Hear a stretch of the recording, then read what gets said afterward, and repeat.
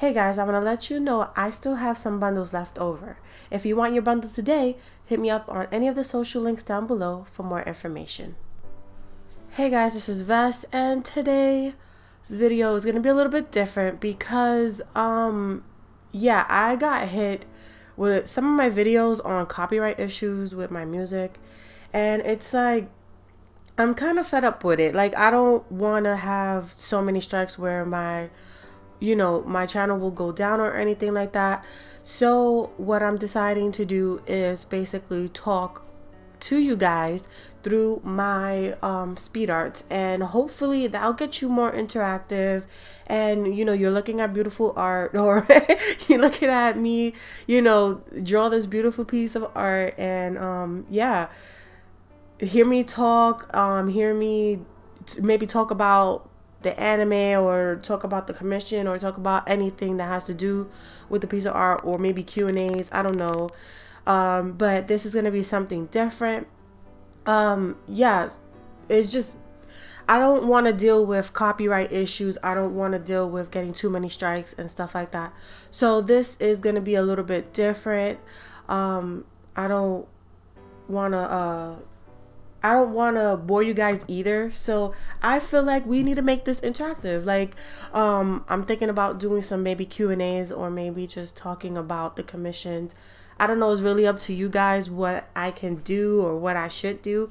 I just want to have some type of some type of voice or some type of melody in here, so that speed arts can be boring. I'm just gonna say it. Speed arts can be boring. Like, sometimes you don't want to listen to music, and you just speed right through it by clicking here and then clicking there, and then you're gone.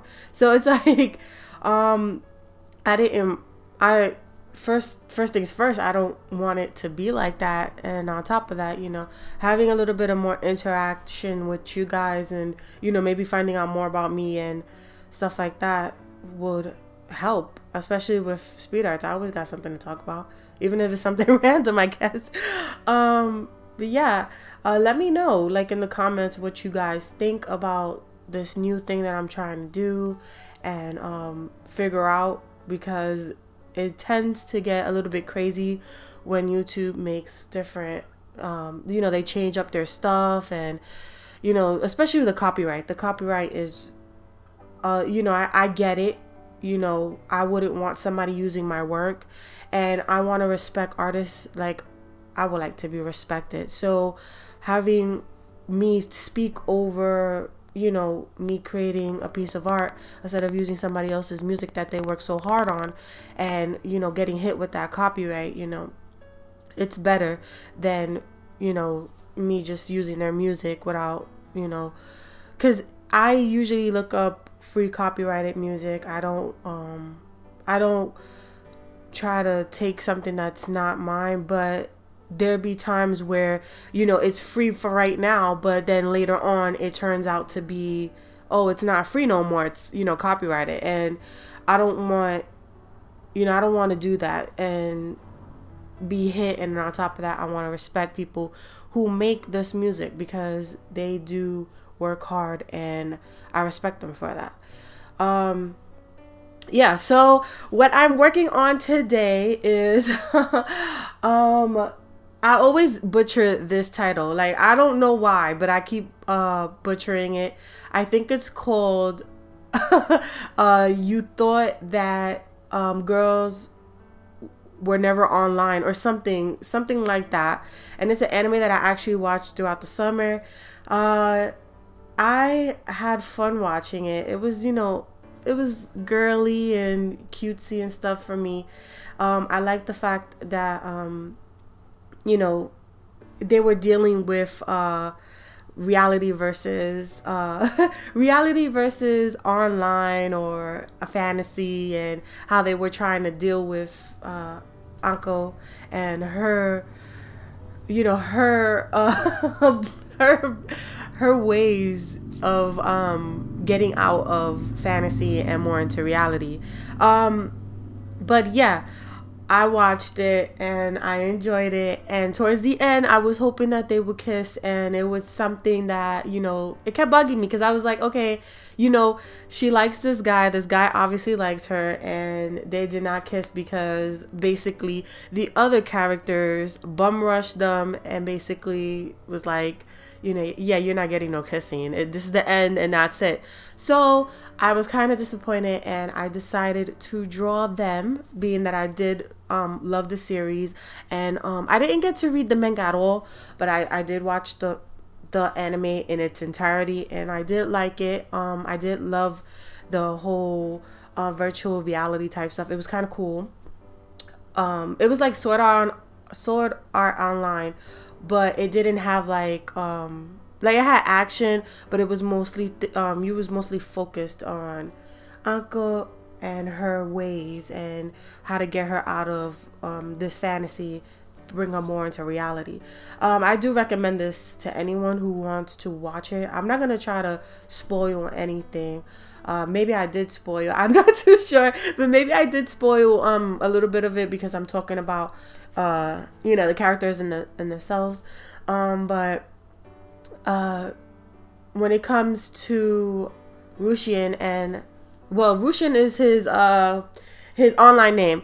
I completely forget his real name because all she says is Rusian. You know, she goes off on him with that name. So yeah, I drew them too, and I was like, yeah, they need a kissing scene because this is ridiculous. How I'm gonna watch this whole anime in its entirety? It's like maybe 20 episodes and you're not gonna show them kiss, not even once?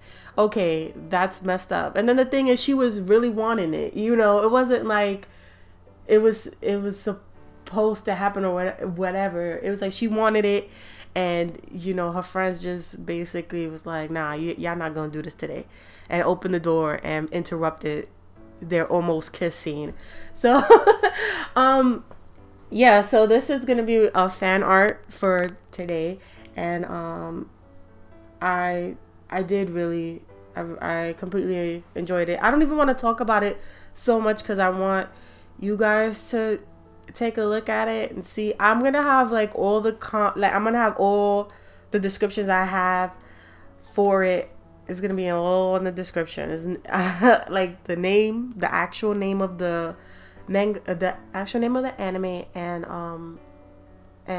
you know, maybe where you could find it, because I watched this anime in on YouTube and I couldn't watch the full end because I guess YouTube didn't have it. So what I did was I went on a different, I think I went on Crunchyroll or something like that, and I watched it there, and I was like, okay, now I'm satisfied. You know, I watched the anime, yay. Like, this is awesome. I was able to watch one and actually feel complete. But it wasn't fully completed because they didn't kiss. So I was like, okay, but I could fix that because I'm an artist. So haha. But yeah, so I did love the outfits that Anko wears. She has like this nice pink little baby doll outfit. It's so cute, and I didn't want to draw them in their school uniforms because of her cute little baby doll outfit. So what I did was I found both of them in their online RPG type game outfits, and I decided to draw them in that way. I really didn't have a basic like notion of what I was gonna do with this whole thing, but I was gonna try to mimic the same way they drew it in the anime. I only did that because I wanted it to feel more like the anime. Usually I do things in my own style, and you guys have noticed me do a lot of stuff in my own style, but this one is more simplistic, and I feel like it doesn't have as much detail as what I usually do. Like, I usually add shade over shade over shade and lights over more lights over more lights. So I wasn't able to do that, and it made the drawing a lot more faster. It was more simple, you know. All I had to do was just do the shade and the light, and that's it. It was done. But that was basically what I did for this. I did have a lot of problems with doing Uncle's hands, so I had to use my own hands as reference while I was drawing, because her hands weren't looking correct to me, and I kept, you know, erasing, doing it over, erasing, doing it over. So I was like, you know what, let me just use my hand and stop trying to act like I'm some type of magician, because I'm not. I use references, and if you notice, in most of my speed art, you do see my references on the side of me drawing, and that's because I always want to get my stuff right. I want to make sure that it's correct and it's going the way it's supposed to be going, because there's some commissions that I do that people actually send me their art style. Like, it's probably maybe a stick figure too, and I will try my best to, you know, try to get their character the way they picture their character. And that's why I use my references. Not only that, it helps me with trying to figure out the proportions that I need to make it. And that's sometimes though, you know, because when I'm trying to do proportions, I do look that stuff up before even tackling a piece of art. I'm right now at the point, like right now, I'm right today, I am completely satisfied with the way I do my proportions. So I haven't been looking at anything like references or anything like that, but I tend to do so just for a refresher, because I do like to people watch. Like, it's bad, stranger danger, but I do like to people watch and actually you know, get my proportions right. That's what mostly some artists do. I like to do it the most. I went to art school, so we had to draw people. We had to draw stuff that was in actual real time. It wasn't like drawing manga every day or drawing logos every day. So I do like the people watch and get my proportions down, and that's why I use my references. And this is inspiring you to use references. So if you do commissions and you can't figure out how to draw something, use references and use your own body if you need to.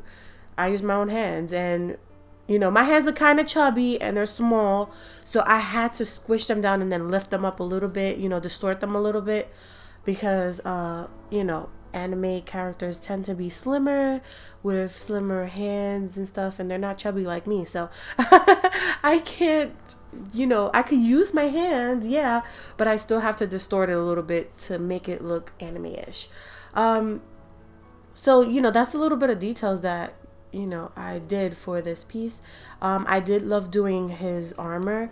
His armor was fun to make because I was able to add highlights and shade, and it really popped. Like, after I did all that simplistic work, it just popped, and I said, wow, like, if I did my manga like this, I will be 100 times faster. I might, like, I could finish book after book after book, maybe in a couple of months. But I am not a simplistic type person. I'm more of a detailed type person, so I cannot do that, sadly. And this was a basic test of if I can do it, and I can do it, but I do not prefer it. So this is not something that I will use for myself. This is something that I will do for maybe a commission or something else like that. And I did, you know, love how this piece came out. The outfit came out beautiful. His cape came out beautiful. I still got that little kiss in there.